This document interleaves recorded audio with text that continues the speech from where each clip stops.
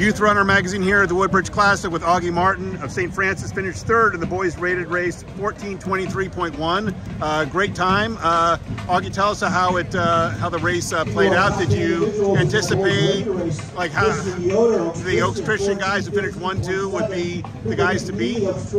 I knew it was going to be a fast race. We have a lot of great competition here tonight. It's a Woodbridge Invitational. There's no better place for in the country right now to be racing. So I knew there was going to be fast guys. Oaks Christian was one of them going into this race, and the first mile was fast as always. Seeing them out in the front, this big pack, I just needed to stick with them, and I did, and I kept pushing.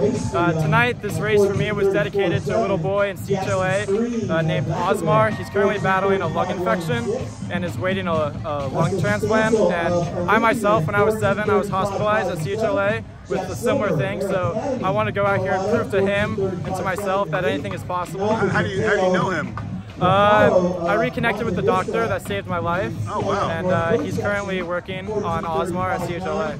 Wow, that's got to be kind of emotional for you. Very much so. I had the chance to visit him earlier this week, and I wanted to prove to him tonight. So I'm happy that you can come through this and do incredible things like you're doing. Exactly, yes sir. That's awesome. This is probably the most unusual race you'll run all year in terms of it's a night race, it's a flat race. Yes. So what do you hope to get out of this race that takes you going forward for the rest of the season?